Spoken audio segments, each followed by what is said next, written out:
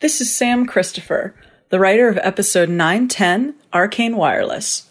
You're listening to the Blacklist Exposed on Golden Spiral Media.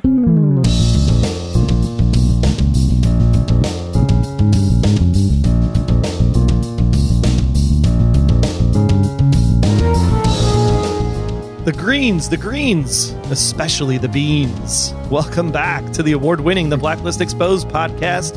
Greetings, one and all. I'm Agent Troy Heinrichs. And I'm Special Agent Rory. And, you know, Troy, for a second there, I thought I was watching The Sopranos again. And thanks for joining us yet again for number 154 on the Blacklist, Arcane Wireless, written by Sam Christopher and directed by Michael Caracciolo. Show notes and other intel for this episode of The Blacklist Exposed can be found at theblacklistexposed.com. Hey, Rory, how are you, my friend? I'm doing well, Troy. How are you? I'm good. It's been a while. Aaron usually goes out of town, in March, but for some reason, they made him go walking in Memphis, and apparently he got that joke 100 times while he was in Memphis this week. Was he walking with his feet 10 feet off of the ground? Yeah, I know, right? Especially singing a lot of Elvis everywhere he went, too. The one thing Aaron is not is a hunka burning love, I'll tell you that. Yeah, that is for sure. That is for sure. Winter packs on a few, right? No, just kidding. Love you, buddy. The camera adds 10 pounds. Exactly right. So what you been up to lately, man? Living the dream. Trying to survive in this post-COVID world. I know, right? It's interesting. We're finally at the point of, I think we'll call it the endemic, because we have mask mandates being lifted here in Illinois, finally, as of March 1st. So how's life there in the closer to New York City over there? Cold. Just cold. You guys still wearing masks out there too? Out here, really, for the most part, it's, pretty optional, I guess, unless you work, in one of the stores and things like that, and they require it. But as far as for us, I'm vaccinated. So, for me, it's not a big deal. I haven't worn a mask in a while, but I did get COVID, but it was mild at best. Yeah. That's about how I've been here. Thankfully. So, well, it's good. Well, I'm glad you're here, man. Filling in again this week. Aaron will be back next week. I think we should talk about any Olympic stuff that you watched. You know what I really found that was cool? The monobob. Interesting. I don't know if you watched that. Yeah, it was fun. I mean, I'm a big bobsledding guy because I think it's kind of fun to watch them, especially after watching, the Jamaican bobsled team. Feel the rhythm, feel the ride. But exactly. Come on, everybody. It's bobsled time.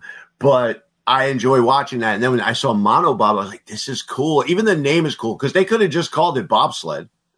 But just calling it monobob just sounded cool. So I had to watch it. Sounds like a transformer. It's fun to watch that. I don't know if I could do that, but it would be fun. Was this a new sport this year? I think monobob was, obviously bobsled's been around forever, but sure. This was a new event, monobob. Well, and what makes monobob different from was it the luge, right? Where you have the one-man sled? Well, the luge is on the little sled. The bobsled's in the bobsled, but the monobob is just one person. Normally it's doubles and fours, I think. Yeah, is it like driving a full bobsled, or is it is it a smaller mini space shuttle? It's a little bit smaller, but not much smaller than the one they use, I think, for two people. Man, I can't even imagine trying to turn that thing just with yourself. I mean, wow. And brake. Yeah. And do 80 miles an hour on an ice track that wants to flip you. That exactly. would be fun. No, but minus the flipping part. I just stuck with my usual. I watched the curling 24/7. Just on in the background. I want to try that. I do want to try curling. I'll be honest. There you go. It's not a thing here. We have axe throwing instead. Yeah, the men's team, obviously Schuster skipping as usual, got down to the the semifinals playing against Britain, and Britain was obviously the best team in the world, and it was just like, oh man, it was the 9th and 10th end for the U.S. Britain game was just fascinating. It's such a cool game. I think just strategically, it's a really cool game. And then on top of it, all that goes into is, sliding and making it curl and all it. I'd love to do it. I know when people think it's boring, but it's like, no, it's actually it's a really fun and hard sport. Yes, it's strategic. And then imagine, I don't know how they slide down the ice like that without busting their butt. That's true. I could just imagine like all the people trying to learn how to do this just falling and just sitting there with ice packs. Well, after the Olympics ended, we got some pretty big news. Of all places, it was James Spader on The Tonight Show who announced that season 10 of The Blacklist is going to happen. Where's my party popper? Woohoo! What are your thoughts about going another 22 episodes next year? I don't know how to feel about this. I would normally be excited for it. I was excited to see what this season would bring, because I'm looking at it, as we've talked about, I'm invested in these characters, regardless of the mythology of the show, which I put to bed at the end of season 8. Thought, come back for a new season 9. Let's see the direction we go. And I'm still skeptical. I enjoy the show for what it is, so I'm going to enjoy another season of it. But I'm curious to see where they go with it. Yeah, it's interesting because when the show was new, like season 1, you didn't exactly know what to expect. And it felt like a case of the week episode, but you had this underlying feeling, especially when you come out of the gate going like, oh, who is Red to Liz, right? You wonder what is going to be the thing that keeps me coming back every single week. And the thing that kept us coming back was, well, how are all of these clues connected? Right. And then you get to, oh, Tom isn't Tom. And then you get, oh, Berlin is actually a bad guy. And it spanned over 2 seasons, right? Because you had the cliffhanger at the end of season 1. Right. And those are the things that I think really keep a network TV show of 22 episodes going forward, right? Because in this day and age, it's 10 episodes in streaming or 8 episodes in streaming. And I think what's also interesting is that the streaming services have even gotten to the point where they don't want to drop the whole season at one time now, because you talk about Stranger Things for a week and then no one talks about it again, right? They talked about Reacher for a week and no one talked about it again. And so they're either going to the week by week release, kind of like HBO does on a regular basis, or they're doing like Mrs. Maisel, which is by Rachel Brosnahan, by the way, who was on Blacklist season 1 as Lucy Brooks. They're dropping Maisel on Amazon like 3 episodes at a time, which I think that's the right answer. I like that because you're basically it's a movie, right? It's the movie of the week because it's going to go for at least an hour and a half, and you have a chance to like write an arc then, right? Because you can have a 3-episode arc that would actually keep people entertained. That could then set up, the sequel to the movie. The next time the next 3 episodes drop out. So and it keeps the conversation going. And it reminds me of the olden days of TV miniseries where you had like 2 hours over 3 nights. The Drama Strain comes to mind, or The Stand. Yes. And I think those were fun. And I think that maybe network television hopefully could change that concept next year and do something a little bit different to keep itself. You really current. You just dated yourself with that reference, right? I mean, it is what it is. They were good. I liked them, especially no, I agree. The guy that played Randall Flagg in that version of The Strand with Gary Sinise, who's like got the business in the front, party in the back, hair mullet with a jean jacket. It was awesome. It's just I think network television is going to have to find a way to compete with streaming servicing. Yeah, I just think that it's taking over. And this is like the scheduling thing is interesting, right? Because like we did 9 episodes of The Blacklist and then went on break for the Olympics. So there's a perfect 13 episodes left, right? That's like the old streaming season kind of, sweet spot, if you will. Right. And if you look at the schedule, I think we got 12 episodes left now after this week. There's probably 14 weeks left in the TV season. So I'm assuming there's going to be at least 1 or 2 Fridays here because we're back on Fridays, everybody, in case you didn't know. There's 1 or 2 Fridays that will be off, probably Easter, maybe one during March for the March Madness weekend. Right. So would it be not behoove us to have like, okay, here's 9 episodes of standalone CSI Criminal of the Week kind of thing, but then have a really great 12 episode story arc that just drives home what we need to do. And then instead, like, and we'll get into it for this week, but it's like, we unless there's a reason for Red to do what the things are that Red is doing, even though I'm invested in the characters, I don't know if I want a season 10.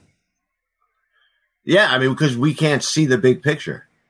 And we don't know the direction they're going with this. Yeah, and that's the thing. Like you could say it's a 2-year time jump and reinvent the show, and I'm all good with that. Like that's fine. The season has been good television. It's better than most stuff you see on TV, especially the end game, because the end game is crap and a complete ripoff. Agreed. Agreed. No offense to any of the actors that are acting on it. It's just I've seen this show. I don't need to see it again. And exactly. The power of the Blacklist has always been that there's like, why is Red doing this? Why does Red need this bad guy? And if that connective tissue isn't there, even though that they want to reinvent the show and do more case of the week stuff, which is fine, I think you still need the connective tissue for it to feel like the Blacklist. Otherwise, it literally becomes NCIS or CSI. Right. Or something. Exactly. And that's the other thing, too, going back to when you referenced season 1, we're watching all these things and we're like, wow, these blacklisters, this is great. And then that one scene where Liz has them all on the floor where she connects all the dots and you're like, oh my God, I didn't even see that coming. That they were all connected for him to find out what he needed to find out. The whole season was connected. I feel like we're not connected anymore. Exactly. It's a complete disconnect. It's a complete disconnect. And then I think this is the challenge, right? Because like you said, and everybody knows how I feel, like season 8 was really the answer to the question that we've all been wanting this entire time. Like, how do we lean into that? Because I feel like they're trying not to say that it was answered, even though it was pretty clear. How do we lean into that without just overtly giving the answer? Right. Like I thought it was sweet. Like, was it last Bookman Baptiste? I think it was, where they were the two grandfathers reading to their grandchildren, the storybooks. Like that kind of stuff is cool because you're like, hey, for the people that get it, like here's a hint. Right. But for the people that don't get it, they can still be like, oh, isn't it sweet that they're reading to the kids? And they can. And we've had this discussion before as far as could the show continue if the mythology ends?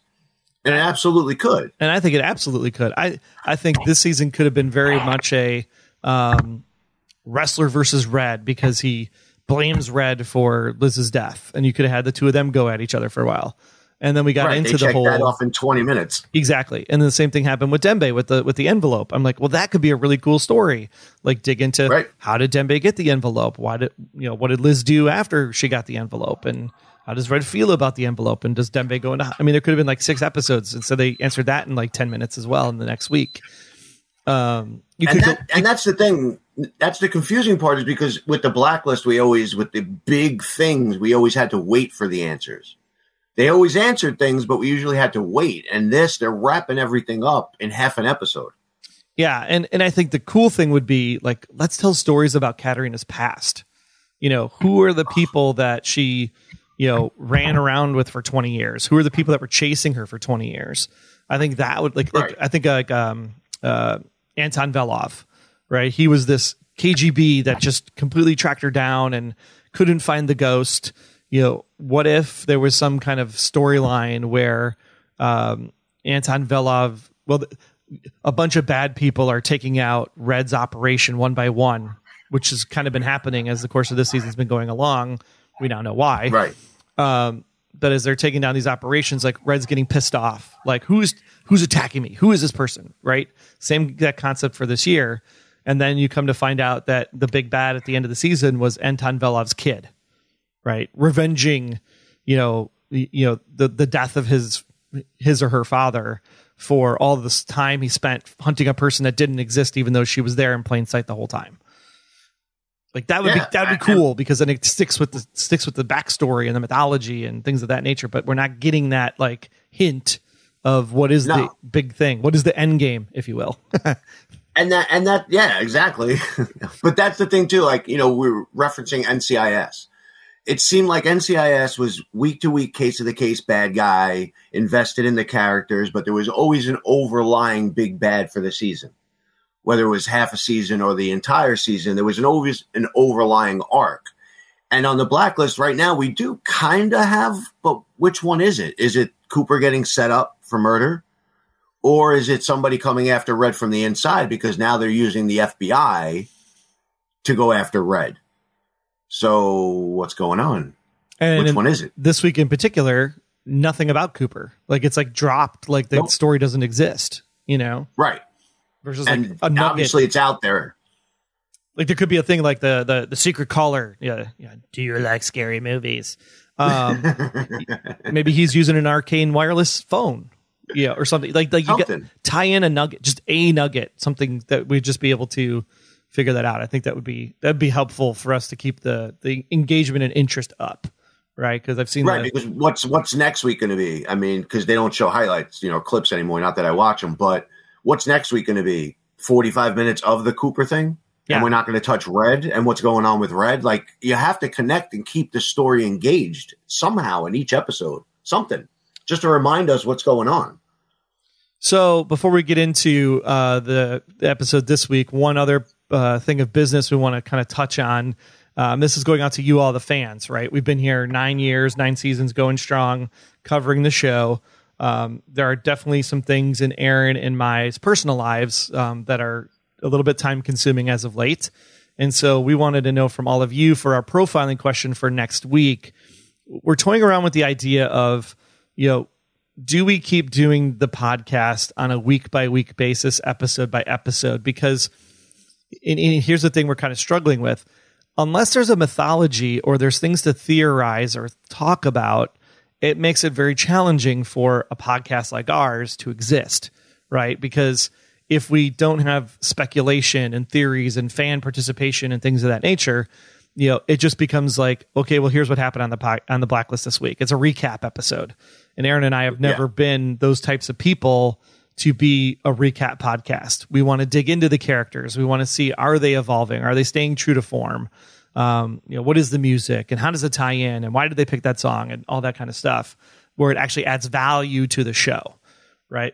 We obviously love the Blacklist. We keep watching the Blacklist, but we want to make sure that this podcast is worth your time, obviously, because it takes us a lot of time to put it together and put it out and post it and all of that fun stuff. So we were toying around with the idea of what if we were to do like 3 episodes at a time, right? Like if the streaming networks are dropping 3 episodes like Mrs. Maisel, and then you could do a podcast about 3 episodes at once, because maybe there would be more of a connective tissue and insight to make a podcast worth more conversational topic discussion than just doing the standard week by week thing. So we want to know from you. Well, we'll ask you, Rory, since you're here. You've been a super fan, right? You did all the clamors back in season 2 and everything. Would you keep listening to the Blacklist Exposed? Would you keep on being a fan of the podcast if we switched from a once a week format to a every 3 weeks we'd cover off and we do 4 more podcasts for this year? I mean, either way, I'm a loyal fan of the podcast first and foremost. So whether it's once a week, twice a month, once a month, whatever it is, I'll still always listen just to get insight and connect with everybody else and see what their thoughts, opinions, and feelings are. I personally, I would be okay with, twice a month, every other week. It seems like you said, like an episode like, last night's, how much can you really dig into it? There really wasn't much there. It was more a little character development, Aram focused, how much can we really dig into? There wasn't anything to really go and connect back to any part of the season at all. Yeah, and especially as you think about season 10, like, do we oh man, like season 9 is it? Blacklist Exposed goes away and we don't cover the 10th and potentially final season. Or do we have this kind of format used for season 10 as well? Right. So it's kind of the things we're trying to think of the future, and we want to make sure that this is worth your time as the audience, especially the time for the patrons who do support the podcast. So we just like to hear your thoughts. So you can do that at feedback@goldenspiralmedia.com. Again, feedback@goldenspiralmedia.com. Let us know how you feel. We'll put up a poll on Twitter. We'll put up a poll on the Facebook group. Just let us know your thoughts, because we're just curious. If everybody's like, no, do it week to week, and then we'll keep doing it week to week, because we're here to serve the fans. We're not here to serve us. So just profiling question for next week, and then we'll give you the results, and we'll let you know when Aaron gets back next week after Aaron and I get a chance to chat and to decipher all the intel, if you will, and we'll make a decision as we go forward. And remember, just like real life, you can't complain about the results if you don't vote. Correct. So we definitely want to hear from you. So thousands of you are still listening to the podcast. We expect to get at least a 10% response. So make sure that you get out there, feedback at goldenspiralmedia.com. Find the poll on Twitter, find the poll on Facebook. We'll have them up there shortly after the podcast releases so that we can go from there. Come on, you guys are so invested in this show. You're not going to see it to the end. Of course we are. Well, now before the task force accidentally busts up our operation, let's go ahead and get into this week's case profile.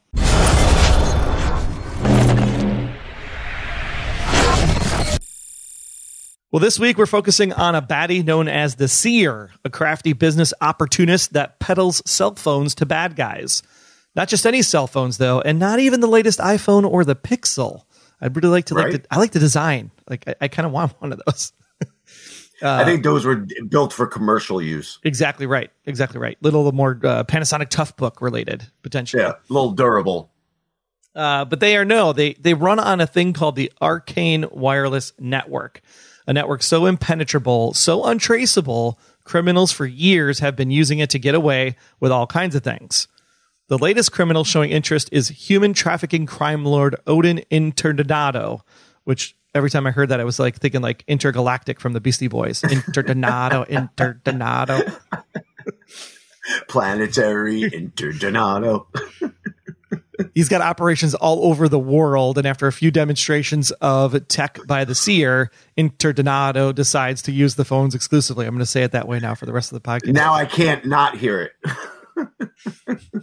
Meanwhile, Aram runs into an old mentor this week, FJ Powell, who we come to find out is applying for Aram's old job over at Greylock. This causes a little bit of jealousy on Aram's part, and he does some digging to find that FJ is hiding, if not helping, the Arcane Network. Upon confronting him, however, we found out that the FBI are the ones that are actually behind Arcane Wireless, but not in enough time for Ressler and Dembe to take out the Seer and bust up a years-long operation and millions of dollars in R&D. Even bigger, though, is that these phones were actually inside of Red's network, which is while Heddie in the cold open, who was peddling pirated soybeans, was taken down and busted for the trafficking. And then thankfully, Heddie obviously survives a test from Red in prison, and she is loyal as can be and sprung, and they share in a ritual together in the trailer with Red and company. So overall, Arcane Wireless, what say you, Rory? Like this idea, this concept of a black market, you can't find anything phone? I like the episode was great. As far as they could have done so much more with it. That's just my opinion. But the actual network itself was pretty cool. They're going to use that to bust up criminals. They're going to give it to them, telling them it's secure, but the whole time they're actually recording them. Come on. And how would Red ever let something like that slip into his organization? He's too focused on something else. The Seer was actually really crafty. I thought the Seer had a really great command of presence. I thought he had a really great sales pitch. I love the whole bomb threat concept. And he's just like, yeah, it's going to take this much time for this to happen and this much time for this to happen. And by that, no one's going to show up. Then when no one shows up, you'll buy my phones. And he's like, yep, I'm going to buy your phones. Anybody want to play cards? Solitaire it is. I'm more of a euchre guy myself, being from the Midwest. Yeah. I just learned what that is, thankfully. I know what you're talking about. But, the interesting thing was I got a person of interest vibes off of this. Because remember, they had the mesh network.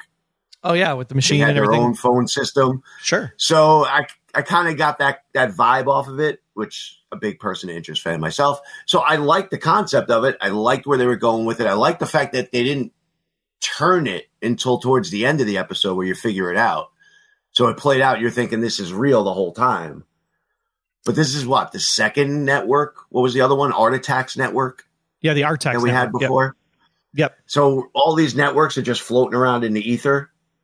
I'm glad we're using it to our advantage now, at least, to go after criminals and not let them use it to get away with it. But at the end, as an episode itself, it just fell flat because it didn't connect to anything else. Yeah, and I think that's the big thing for me was that we got to the twist, and I was like, oh, man, the twist. I didn't see that coming. That's pretty good. Because there was two twists, really, right? It was the twist of, oh, FJ, man, what are you doing? Why are you a bad guy? Like, you were Aram's mentor. Like, this is not cool, man. Not cool. And then you find out he's not actually a bad guy. He was actually the good guy who created the network in the first place. And then he is actually cool. Yeah, exactly. And I'm just like, man, this is like such a great twist. It's a great hour of television. I was thoroughly entertained the entire time. I think that the bad guy was cool. I think that the network was cool. I think the bits between Aram and FJ were great. I mean, a lot of this episode is really, really great television. Kudos to Sam for putting it down on paper. I think, like you said, the thing that frustrated me with the episode was at the end when Cooper was like, "Oh, and you're just going to come in there and fill the void with your stuff," and Red's like, "Nah, I'm good. I got other fish to fry." And I'm just like, then what's the point of the episode? Right. Well, the whole point of it was that he took down the network knowing that it was in his inner circle, and now he doesn't have to worry about it. He blew it up. Yeah, I mean, that's one way you could look at it. Sure. You could say, like, because he knew that it was the phones were the problem, for the soybean bust, that he wants to get rid of the network so they can make sure it's flushed out of his entire operation, even if he's not moving in to take over everything that Interdonato was taking care of himself. Right. I mean, that's the real only way to look at it, because he didn't steal the technology for himself to use. He's also the Dread Pirate Roberts now. Correct. So does he really need to get involved with these little, organizations anymore? And he's also so blind. He's got blinders on to focus on who's to blame for killing Liz when ultimately we all know it's him. Which is how the phones got into the operation in the first place, because he's got these blinders on, and Marvin basically told him, make sure you're watching your back because of everything that's been going down. Right. And that's what makes him vulnerable. And that's kind of what's been played all along, was that Red's vulnerability was he was so focused on other things, being Liz, that he didn't see all these other things coming. He had a blind spot for Liz. And now he's got a blind spot for trying to find out who killed Liz. Well, the other thing that made this episode really great is that music was actually back. We had 2 songs this week.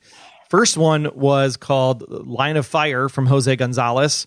It basically is at the end of the episode when Aram references a call from Red and Heddie, was actually doing the thing with Red, the little ritual that she never got to see before. So I thought that was a really great song. I added that to I have a playlist of my own that I keep for like inspired songs of 2022 that kind of mean something to me. And I added Line of Fire from Jose Gonzalez over to that playlist, which is really, really great. But we started the episode with a classic, right? While Heddie and her soybean operation was taking on, we heard Open Up the Door, Let the Good Times In by one Dean Martin. I mean, that's a pull from the archives. So really great song. So if you want to hear those again, you can go ahead and find them. They're on the playlist, both Apple and Spotify. We have links to both playlists over on the website at theblacklistexposed.com. Well, characters this week, there really wasn't much for Cooper, Ressler, Park, and Dembe other than just doing their job. But I thought that Park and Aram had Park and Aram kind of had it felt like they had like a little friendship brewing. That's something a little bit new, I think, that we haven't seen before between the two of them. What say you? Yeah, it was interesting to try to see it. Like the way I saw it was Park trying to be Aram's inner voice. We'll get into, Aram, this week because it was pretty much centered on him this week. But the other characters were pretty much wallpaper, as I call them. They were there, but they didn't really do much. Cooper had the one conversation at the end with Red that we talked about before. Ressler had, 1 or 2 lines. Dembe, I don't even know if he said anything this week, did he? He said Interdonato twice. That's going to be stuck in my head now, and I'm going to blame you. I'm going to have to all day long to that song. You'll be like going to the grocery store doing the Saturday chores, and you're going to be like Interdonato. Planetary Interdonato. Oh my God, I'm such a Beastie Boy fan. But yeah, I mean, they really didn't, do much. And that was the one thing I honestly was looking forward to, because we really haven't spoken much about, in going into season 9. But that was the one thing I was interested in, was that now we'll have more time. And we talked about it towards the end of season 8 too, is with Liz going out of the picture. Now you have more time to develop the other characters that can take up her screen time. Right. So I thought that would be fun. And I think that was the challenge for the season so far, because, Aaron and I talked about it. Like, the one thing that was great about this episode is we didn't go back to the past for the first time this season. Right. We're actually moving forward, which was great. We did develop the characters, but we developed the characters in the context of the past. Like, let's start to develop the characters in the context of the future.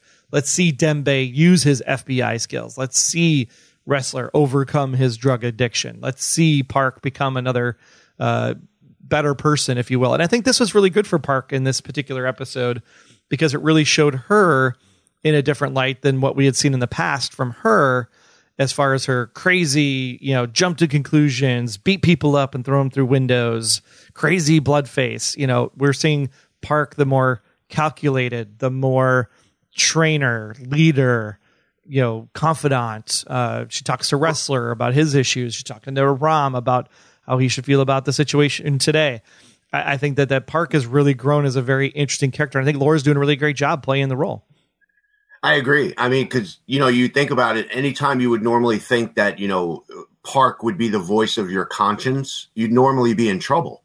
For sure. For sure. If she was in your brain, you'd be like wanting to kill somebody or beat up somebody. But now she's actually being the voice of reason. Which is really an interesting twist. I wonder if it has something to do that she's changed as a person because she got hit with that weapon. She lost a baby. If it changed her as a person. It could be. I'd like to see that story. Exactly. Like, how did she go through that shift, and how did she overcome her past, issues with her mom and her past issues with her time in Alaska and all that fun stuff?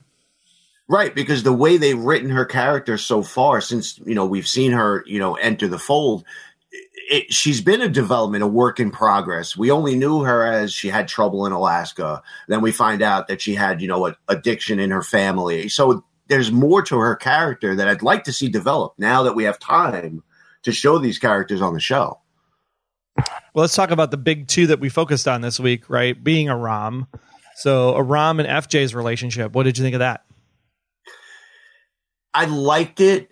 But, I'd like to see Aram develop more as a character because it always seems like he's timid. He shies away. He has buyer's remorse, what I call it, instantly on everything. He makes a decision and then he sits there and regrets that decision. Develop him as a character. He's been like that since the beginning.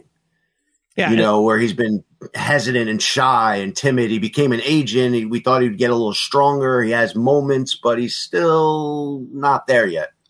In like in season 4, right? The railgun, and he shot somebody and he's like doing the things he needs to do.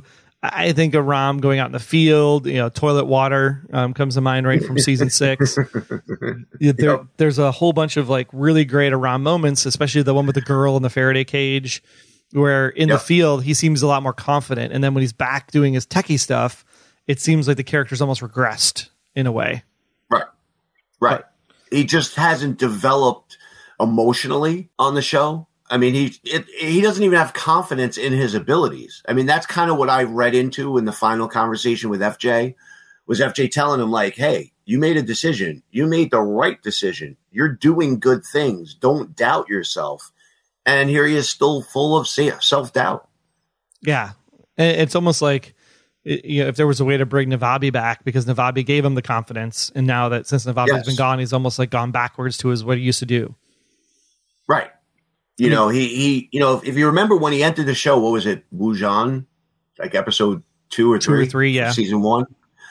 He entered the show. He was the tech guy. So watching him develop into an agent was great, but he hasn't developed as a person. He stood up to Red. He put his foot in the door, stood up to, you know what I mean? He's had those moments. Stood up to the but director. He hasn't fully jumped. Yeah, like we need more of that Aram because we need more of a forward person now. But I think because you have Ressler and Dembe, he still can't be that guy. What about this conundrum? So millions of dollars given up to do the good work.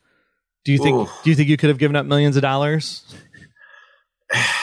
It's hard to say not being in that position, but come on, in today's day and age, you got to take the money. You could still do good work after you take the money. Right. You could at least let the thing IPO first and then, back out, right, and get your shares paid out, for selling your half of the company. Even if you had to stay for a year. Right. Doesn't mean you still can't do stuff for the FBI. Exactly correct. Because the technology was already built, right? His contribution to Greylock was the IP versus, actually having to run the business on a daily basis.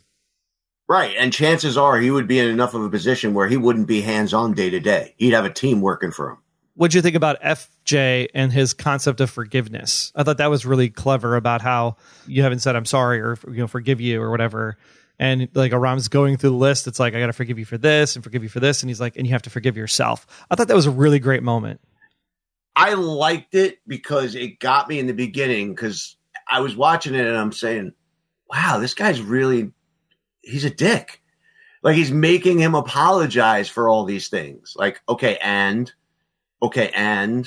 then at the end, I'm like, oh, wait a minute. He was doing that for his benefit, getting to admit all his faults and then telling him, okay, let those things go. And I was like, that's a really cool moment. He's still being his mentor. And that's the one thing people don't understand about forgiveness, right? Forgiveness isn't about like let's say you stole something from me, right? I could forgive you for stealing something from me, but the reason why I'm forgiving you is not because I want you to feel better. It's because I need to feel better about it. So forgiving is actually allowing yourself to be forgiven at the same time too. It's a really, it's a hard concept to say, like, because otherwise you like hold on to this thing and it just eats you up inside. But forgiving someone is for you. It's not for them. Yes. And what I liked about it was I thought they, and I could be wrong, but I thought they kind of took from what goes on in the world today, whereas an apology is, I'm sorry if I offended anybody. Not that I'm sorry for what I did, not that I'm sorry for what I said. I'm just sorry if I offended anybody. Like, that's today's apology. So I thought that was kind of a neat play on that, if they did that intentionally. All right, so let's talk about Red here for a bit. So he has Heddie in jail. Marvin comes in. What'd you think about the hearing aid concept? I thought that was kind of cool. I liked it. He was still wearing it at the end when he was talking to the prosecutor. He still had it in, and I was like, is he just going to get used to it? Just have red. Imagine having red in your ear all the time when you're trying to like have conversations and just Spader talking in your ear. Well, he's got to play the part, right? Because now that they've seen him with the hearing aid in, he's got to always have the hearing aid in. So I thought that was a really great production moment, because when he came back in at the end to show like, hey, I'm still actually the same character. I'm the same lawyer. I still have the hearing problem. So I thought that was really great production value added to the show to make sure that you got that continuity, because I think if he came back without the hearing aid, I think it would have been an issue. Right, because who's going to question a hearing aid? Exactly.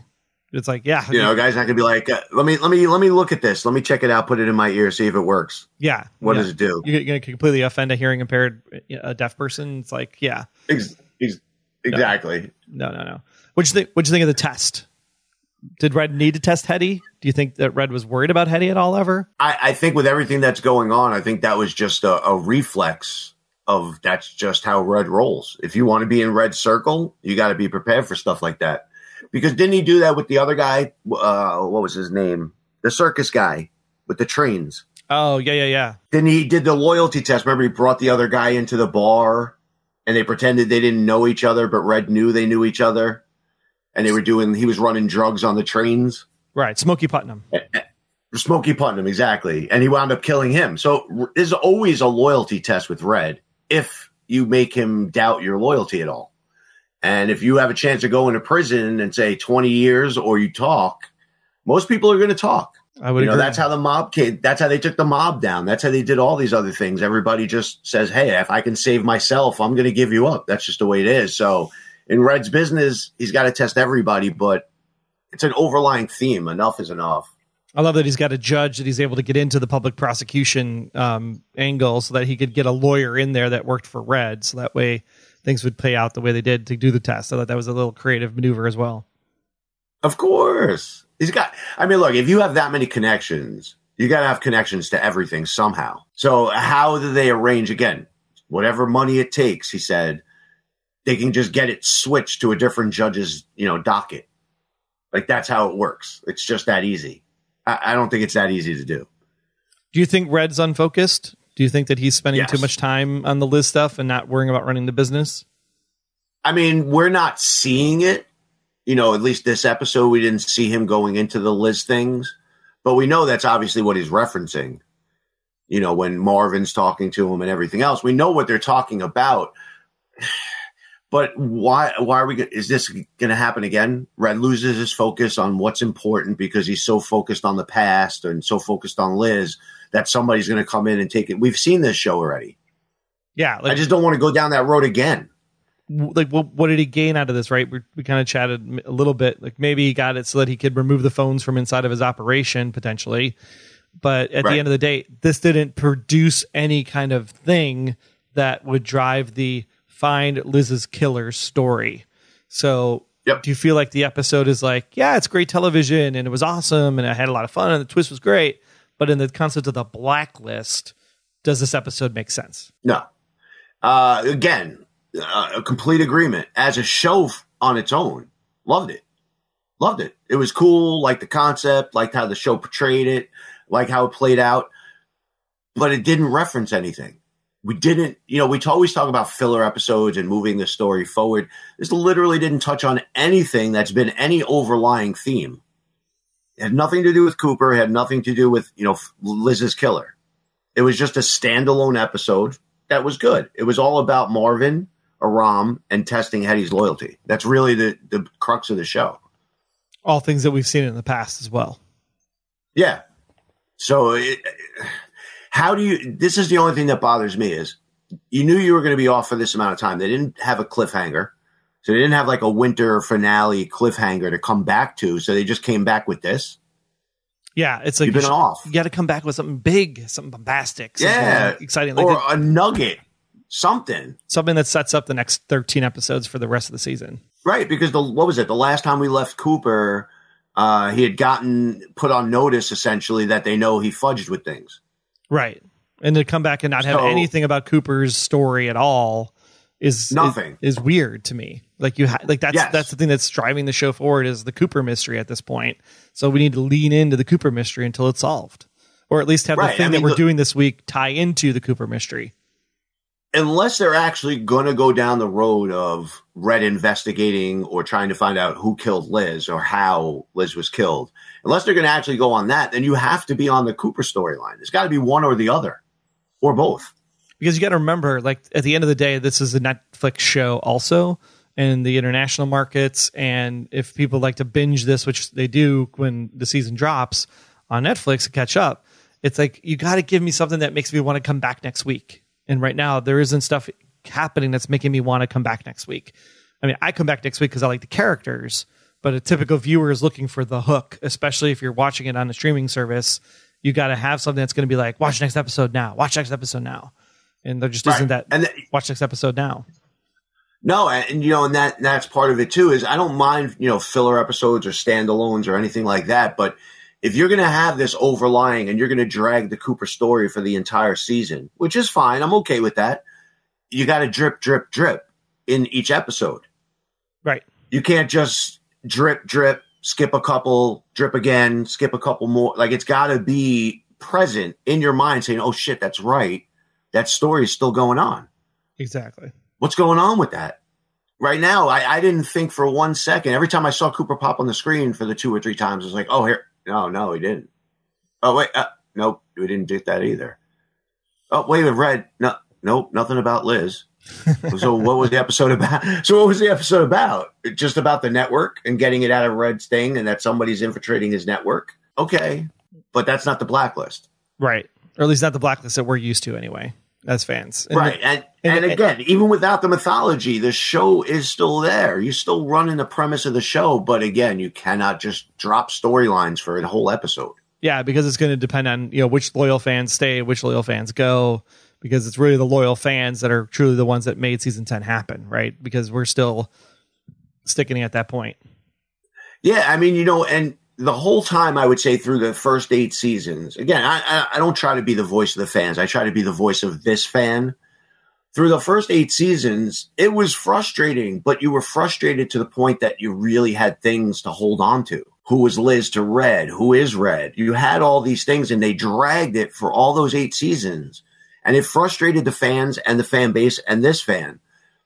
But when the answers came, I was good with it. I was okay with it. We'll move on to a new season. I'm invested in the characters. But where are we going with this? Exactly. It's not going anywhere. Especially knowing that you got 22 on the other end of the 12. Yeah, it's a train. we bought the ticket, we hopped on the train, but the destination's nowhere right now. Exactly. What are the signposts that are laid out for us to hit as we go along? That's the question. Right. It's like that excitement when you're looking out the window of the train for 12 hours that you're taking to go see you guys in Chicago. But when you're looking out and you're trying to see the picture and you're saying, oh, we're getting closer. Oh, we're getting closer. But then all of a sudden the mile markers stop and you're like, wait, how far are we? It's a great way to You don't know. Great way to think about it. It just, we don't know where we're going right now. And that's the frustrating part. But now I'm not seeing anything. All right. Well, we want to take a quick second to say thank you to those of you that's supporting the show by going to Patreon. That's Patreon, patreon.com/the Blacklist GSM. Special big thanks to our honorary Blacklisted Patricia. Also, special shout out to our task force members, Judy, Matt, Karen, Marilyn, Ryan, Cindy, James, Jens, Justin, Lacey, and Joni and Johnny, all official task force members. All of these people received cool gifts from us, and you can get a cool gift as well for donating at the $20 level or higher. Do you want a cool t-shirt, coffee mug? Come on, you know you do. You don't have to stay at the $20 level forever. Just a few months to get the cool gifts. And remember, we are on Fridays now, Fridays for the rest of the season. So the way the $5 level is going to work is that we're still going to try to record in advance. We'll drop the podcast, obviously, right after the show airs on Friday nights for the $5 patrons, and then everybody else on Saturday at some point. So make sure you get in there if you want the podcast right away. Go over to Patreon. That's patreon.com/the Blacklist GSM. Click the $sign in your podcast app or fill the fedora on the website and get some awesome rewards for yourself. Stay tuned. We got much more show coming up right after this. What if you could live your life without limits, where every desire you ever imagined could be fulfilled? Experience Westworld, a show where every human's dark side will be revealed. After watching each episode, listen to Beyond Westworld, a podcast featuring humans and hosts from around the park, diving deep into HBO's illustrative narrative. Every hero has a code, and so do you. Download your itinerary and the show at beyondwestworldpodcast.com or your podcast app of choice. Hey, this is Amir. I play Aram on The Blacklist, and you are listening to The Blacklist Exposed. All right, so let's go on to Special Agent Intel. We got this one from Wendy Davies. She said, I enjoyed it. I love having Marvin on the show. I hope we see more of him this season. Since Dembe is out of the picture, they do need someone for Red to be his sounding board. I wouldn't go as far as to say Marvin has a moral compass, but he does tell Rudd what he thinks when issues arise. Yeah, and Weecha doesn't say anything at all, so... He speaks when he needs to. Did you notice that she's got like a stance? Like I noticed when they were, what was it, in Cooper's office, I think it was, and Weecha's like standing in the background. She's got this like arms crossed thing where she kind of like leans backwards. It's like she just has like a look to her, right? A presence. I just found that it was interesting. Do you know what they call that? Waiting. They call that the wait. She's just waiting. I do. I agree. I like Marvin on the show too. I wish he had more of a role before. I'm glad he did now, but I don't know. The dynamic just seems off. Well, it seems interesting too that after 2 years, like you have to remember, Red beat the crap out of him. A goat kicked him in the nuts. With a goat. So the fact that Marvin, I didn't beat you up. I beat you up with a goat. The fact that Marvin's actually here now, like being the confidant and trying to understand that, like he's like the number two because Dembe is no longer the number two, I guess, in this regard. It's interesting to see, Fisher Stevens do his work always. Love Fisher Stevens, but it's a matter of, is Marvin adding value? And I think this episode was great with Marvin. I love the lawyer talk. And it's like, you're going to go down and, I hope that your bosses don't come down on you and blah, blah, blah. It's really great to see him on the show. I hope we get to see more of him. Yeah, he's literally a criminal lawyer. So I like that the guy tried to stick it to him a little bit. But Marvin knows what he's about. He don't care. It's all good. It's all good. You know who wasn't good, though? Who wasn't good was Taylor Lynn, Harrison, Michelle Jones, and Dawn Last, who were very disappointed in the episode. One even said, yawn. Again, I can see it, but as a super fan of the show, I liked the episode. The episode was good. I don't like how it fit in with the overlying season 9, though. Yeah, I think there's a group of people that are just in it for Red. Like, Red needs to be bad. Red needs to be grumpy. Red needs to blow up people. Red needs to yell at people. Red needs to shoot people. Give me my Ready Bear. Ready Bear, Ready Bear, Ready Bear. Where the rest of us are kind of like, just give me a good story. Like, I just want to escape for 44 minutes. Right. But have it connected to everything else that we've been talking about. Like Dorothea Carney, who said, was the storyline where Cooper is being framed for murder of his wife, old lover, ever resolved? Did I miss something? Question mark. No. Yeah, you could have missed this episode and still been in the same spot. Yeah, that's what my fear is. If you don't, even if you spend 2 minutes on it, it still keeps it fresh in people's mind that, oh yeah, that's really going on. Because here you have, Cooper didn't seem worried one bit about all this stuff going on. Yeah, not nervous about losing his job. I'm freaking out. Totally. Agree. You know, I'm freaking out what's going on because obviously all that I'm trying to keep undercover, somebody knows about. I'm running, things to find out like, okay, my gun was fired. Okay, the bullet did match. I know that I'm being set up and I'm not worried at all. And I don't know if you caught this either. It just clicked for me too. That Red basically told Cooper, there's going to be a time you're going to need me. And remember, it works both ways. Mm-hmm. And I think that was a setup to whatever's going to happen with Cooper, he's going to have to get Red involved in. Agree. To try to help him. And he basically told it to him. He said, yeah, this one was on me. This one was about me. But there's going to be a time you're going to need me. And, one hand washes the other. We're all good.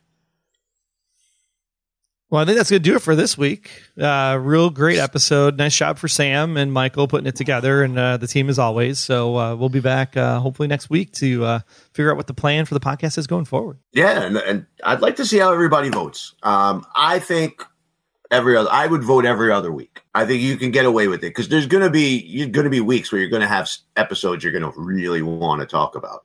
Right. So, with that, we'll conclude this discussion. So now is the time to recommend the Blacklist to your friend, your enemy, your neighbor. And when you do, please recommend they listen and subscribe to the Blacklist Exposed podcast. All the case profiles can be found at theblacklisexposed.com and everywhere great podcasts can be heard. And for more great Aaron and Troy hijinks, and Rory, you'll even be back a few times this season in March. Follow us over on your favorite social media outlets. I'm at Troy Heinrichs. Aaron Smirks over there. Rory, what's your Twitter handle? I'm at BB Ressler. BB Ressler. That's right. And together we are all at the Blacklist GSM. Talk about the show, the podcast, or what your favorite cell phone provider is. We'd love to know, especially around the world, like what cell phone companies are out there that you guys use around the world. It'd be fun to find out. Yeah, that would be interesting. I'm used to the big three. And remember, don't forget to answer the profiling question, which is more of a podcast poll, some housekeeping. Let us know. Would you listen to the podcast if it was 3 episodes at one time, or would you rather prefer us to stick with the week-by-week concept for the rest of the year? Really just kind of seeing if we can try something different. If you guys don't want it that way, then we'll keep doing it the way we do it, because we obviously do the show for you, the fans, not for us. Yes. So if you're interested, vote. You want to make a difference? Vote. You want to hear your voice heard? Vote. It's just that simple. Absolutely. Well, thanks so much again for filling in this week, Rory. And we'll see you back in mid-March for sure. Well, thanks for having me, and I can't wait. All right. We'll see you next time, everybody. Peace out. Be well. See ya. Until next time, I'm Agent Troy Heinrichs. That's at Troy Heinrichs on Twitter. And if you want to learn more about me, just visit, about.me/Troy Heinrichs. And I'm Agent Aaron Peterson. You can hear me talking about movies and TV on the Hollywood Outsider podcast, as well as Remake This Movie Right. We are available at thehollywoodoutsiders.com or on Twitter at 5popcorn. Be sure to subscribe, download the app, submit your feedback, but most importantly, keep yourself off of the Blacklist.